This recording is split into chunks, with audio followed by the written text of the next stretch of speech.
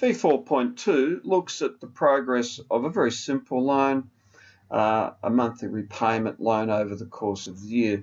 A little bit artificial because you're asked to find the amount of money borrowed, but a nice instructional one, and also shows you, or will show you, how we can build up facts about a loan as the year proceeds. First thing, I'm told it's 1.25% a month interest, so 0.0125, 12 months, and the repayment figure of 451.29. Plugging that into the equation, and your calculator handles this perfectly well.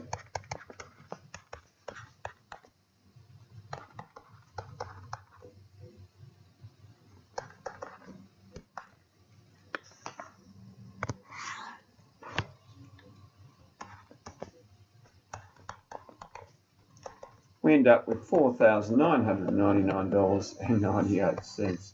In other words, we're borrowing a loan or having a loan of around about $5,000. When we're working with after making a particular payment, that means that I've got 4 remaining, or 12, take 8 or 4 remaining payments.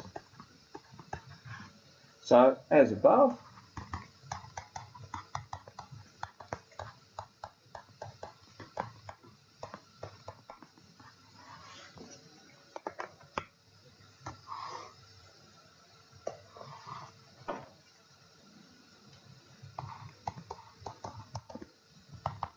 and that will mean we still owe $17.50 and 15 cents after making the 8th repayment.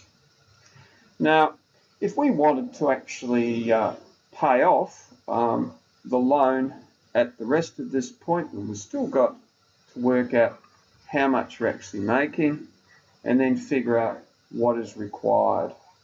So, upon making it, I've got $17.50.15.